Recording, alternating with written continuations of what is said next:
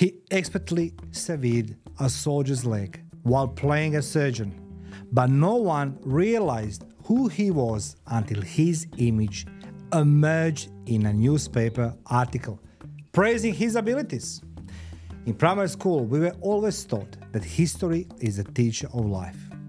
In retrospect, I see how much I missed the point and how little interest I had in history at the time, but that was a long time ago.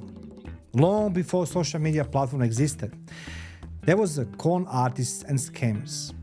I talked about influencers fraud before, but around the turn of the 20th century, one of the biggest con artists piqued the public curiosity.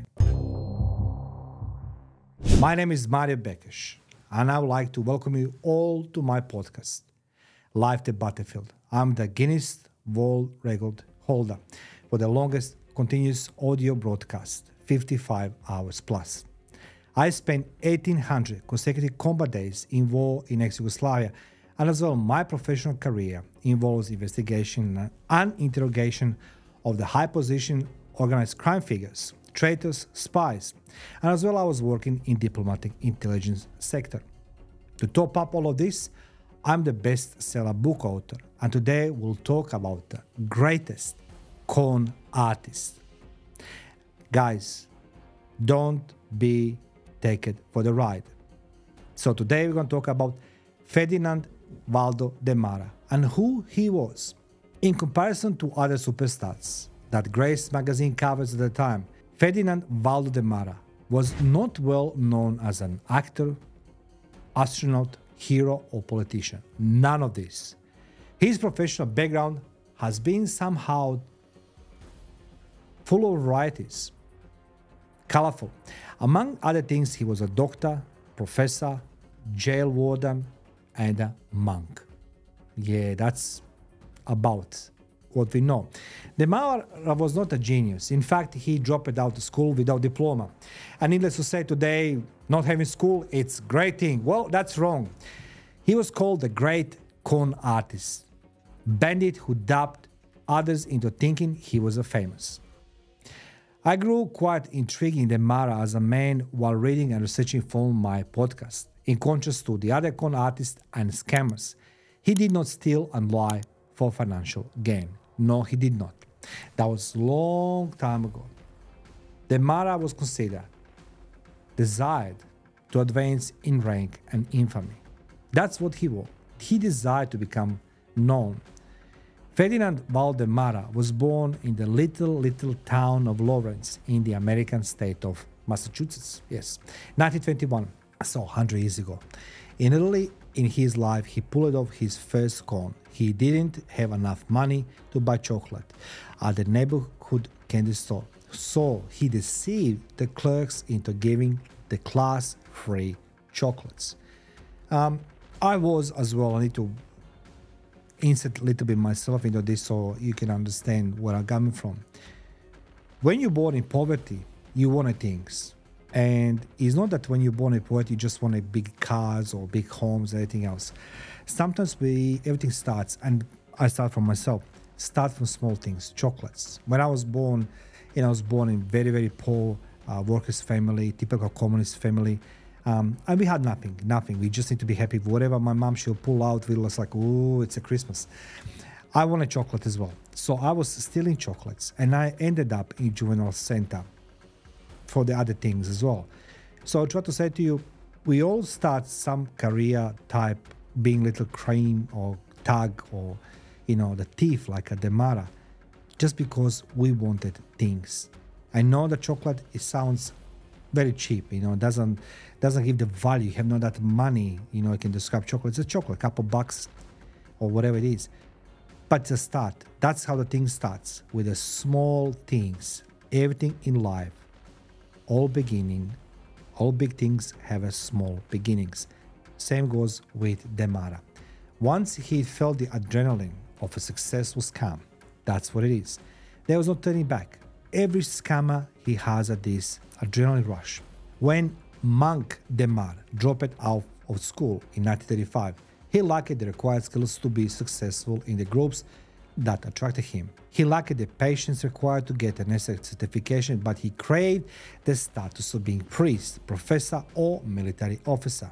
And thus, his life of deception began. As we can see today, people will lie to you that they are something what they are not, just to belong to the group.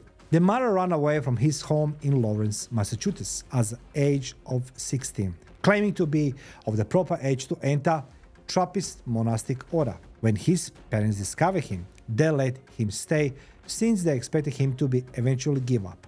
Demara stayed with the monks long enough to acquire a hood and a habit. When he was 18, he was forced to leave because his fellow monks thought he had bad temperament.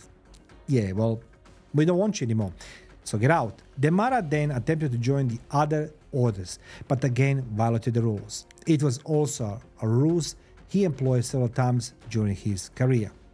He even helped to build a religious university on one occasion. As most young men, what they do, they join the military. So he joined the military, then subsequently to Navy. He joined the army at age 19 in 1941. As we know, the Second World War, it was in full swing second year. But as to now, the army was not for him either. He was so dissatisfied with the military life that he stole a friend's name and deserted, eventually joining the Navy.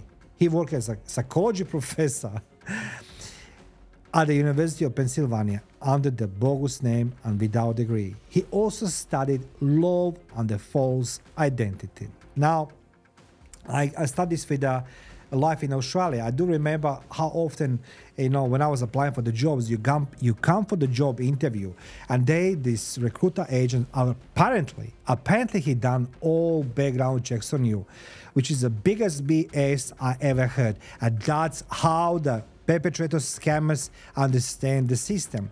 Nothing was checked. Nobody cares till something doesn't go wrong. When you apply for the job, you can have every degree possible under your armpit. Nobody asks it. Nobody. I've never been asked in Australia. Why do you think it's different in the US? Demara in 1940s, he was professor. Now, Demara was granted permission to pursue medical training while serving in the Navy. Despite passing the prerequisite course, his lack of education stopped him from progressing. Demara then provided his first set of bogus credentials, claiming, as I say, they're fake, claiming to have earned the necessary college grades to get admitted to medical school. He was so pleased with his creations that he decided to seek for an officer commission rather than medical school. As I say, things are being discovered when things go wrong, in most occasions. After his fraudulent documents were discovered, Demara, faked that he's dead and escaped once more. Demara pretended to be dead and left when his fraudulent papers were discovered. In 1942, Demara assumed the persona of Dr. Robert Linton French, a former Navy officer and psychologist. When he worked at the institution, he uncovered French information in old campus brochure that featured French. Most often I stipulate this in my podcast because I want to educate you guys. I want you to fall to the scam and the fraud is happening online. The fraudsters have the biggest tool on their disposal, and that is their brain. They perceive, they see, they hear, they talk to people. In the last couple of decades, we don't need to be involved into society to learn things. We just go online. And LinkedIn is the greatest thing. LinkedIn is like a new Tinder. But apart of being Tinder, there's a lot of white papers talking about how to prevent the fraud, the scam, all these things. So what the fraudsters do, what the scammers do, spies as well, they're using imagination. They're envisaging, they're imagining things, how they're going to do it, And if they're successful, they already know the plan B, how to defend themselves in the case they've been caught, and who they're going to blame, how they're going to blame. So Demara was not different. He used the old campus brochure that featured that gentleman called French, surname French, right? And he took his details and pretended that's him. How you can check till things don't go wrong. In life, don't put everything online in today's DNA age. Do not. Your data it's somebody else's data. By the time you defend yourself and try to convince somebody that you are not that person who will steal identity from you, yeah, well, it's too late. Demara was arrested and convicted for desertion while working as a college lecturer under the French name until the end of the war in 1945. Now, due to his exceptional behavior, he only served 18 months of 6-year term, but he returned to his old way upper release. Once a criminal, always a criminal. In 21st century, we praise the criminals. They publish the books, they go on Netflix. While he will be different. Demara did what? Change his name to Cecil Hammond and enroll to Northeastern University this time. Tired of the effort and time required to complete his legal degree, Demara earned a doctorate and accepted another teaching position at the Christian College in Maine as a Dr. Cecil Hammond in the summer of 1950. It's scary. A surgeon, he became a surgeon who doesn't have a medical degree. Now, his most famous scam, however, took place on Canadian ship during the Korean War. The guy loves the wars. He worked as a surgeon on a battleship HMS Cayuga as a Dr. Joseph Sear. He only knew about medicine from the text of the ship's other doctor, whom he had forced to write the norms of practice in case he found himself alone on the ship with no other doctor. So he asked the other doctor to write the procedures.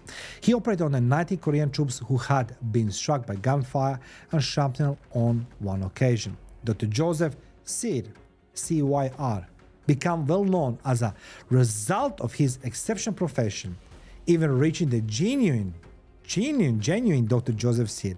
So there was a real guy, Joseph, who found out, in genuine one. Even the fraud was exposed, the Canadian Navy refused to charge Demara. In order to avoid more scandal and public scrutiny, the Canadian government chose to simply deport Demara back to United States in November 1951. After returning to America, word of his exploits spread. Demara sold the tale to Life magazine in 1952. Sounds familiar? Become the criminal and you get a spotlight. Because why? Because people love those stories. People love the stories. If I'm the criminal, I'm gonna be caught and gonna be the superstar.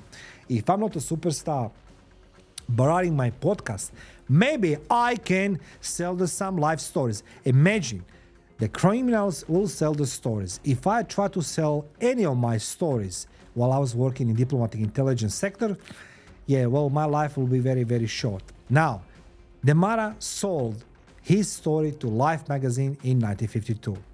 After returning to the United States, he attempts to spend time living under his own name and reforming his habits of behavior. Though he enjoyed the celebrity that came with this, the great con artist character, he gradually began to dislike living as Demara, the great con artist. Yeah, so doesn't love the glory of being the greatest con artist. So what he done, Demara took what he can do it, new identity. So in 1955, when he began working as a guard at the Texas jail in Huntsville, he was eventually granted command of the highest security wing, which housed the most dangerous inmates.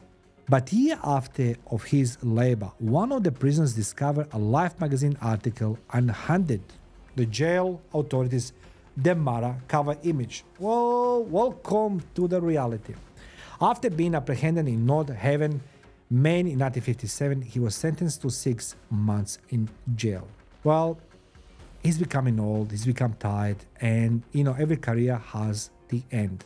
Before his career ended, he worked as a chaplain, as a priest at a hospital in Anaheim, California, for his last employer. He was exposed there too, but because he became close friends with the management and one of the hospital owners, he was let to stay. He worked there until 1980, when he gave the final rites to well-known actor Stephen McQueen. Can you imagine this? Last rites to Stephen McQueen. Stephen McQueen was dying from lung cancer, if I'm correct. Pretty sure it is. So 1980, he gave the final anointing to well-known actor Stephen McQueen.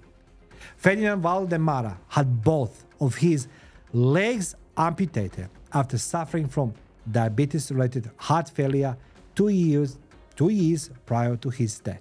Even though Demara had a really interesting life and never really cared about money, which didn't inspire him to succeed in anything he did, in the end, a con artist is just a con artist. So guys, Demara is one of the oldest examples of the con artists. Before, you need to do this in person. Today, you're doing online. But if you believe that the life of con artist and one day it's going to be paid off by you appearing in some magazine or some documentary on a social media platform like a Netflix or whatever it is, it's not worth it. Don't do it. I catch many people, and guess what? 90.9%, 99.9% of people serve the sentence, and they never see the daylight of the freedom in the way they want. Thank you for watching Life the Battlefield. Let me know in the comment section below, what do you think about Demara? Why he was not after money? Why the guy? And why the all con artists start small? As a quote says, all big things had the small beginnings. Thank you for watching.